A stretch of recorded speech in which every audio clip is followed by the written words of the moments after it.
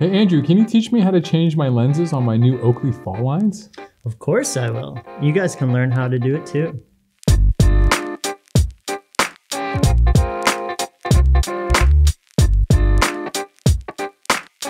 Hey everybody, this is Sunglass Rob from SportRx, and I'm here with Andrew, our in-house Oakley ambassador, and he's going to teach all of us how to change our lenses on the Oakley Fall Line XL or XM, because it's the same method. Exactly. All right, so I got these goggles. I love them. I need some other lenses for different light conditions. Okay. And I need to change out my lenses. So perfect. What should I do first? Let's do it. I think step one is just know that you aren't going to mess up the goggle. It would be very hard to break this goggle. It's very resilient. So go into it with some confidence, knowing that it's something that you're probably going to need to practice a few times before you really get super comfortable with it. That's like just great life advice. Just open mind. Open mind is really step one. Are you some kind of guru or something? I like it. Very zen on us. I like it.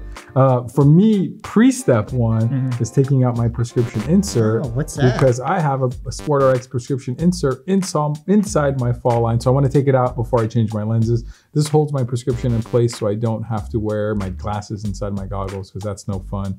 And contacts on the mountain don't work for me because it's so cold and I'm going so fast in the altitude. And wearing no glasses is also probably not smart for me. It's harder to see. All right, so now we got to interchange this goggle. So what do we do first? Okay, so first I kind of grab the inside of the goggle without touching the lens, because there's an anti-fog coating on the lens. Really want to steer clear. Inside of the lens is a no-go. Outside, you can kind of get your fingerprints all over here. Fingerprints on there, not on the inside. You know, yeah, exactly. So I kind of pull up on the inside. Okay.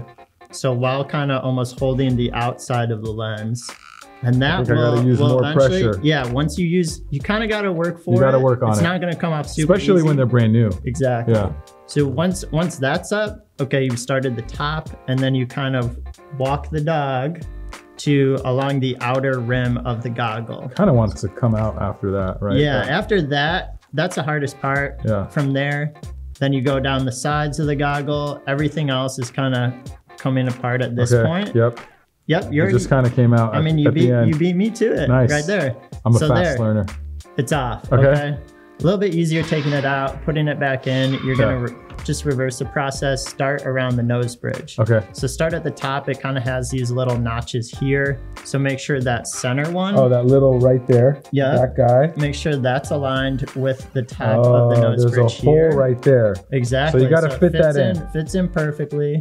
Once that kind of snaps into place, and you'll feel it, you'll know it's there. Then you kind of walk down each side of the nose bridge. So you kind of got to make sure the space in between is filled in with this first layer of plastic.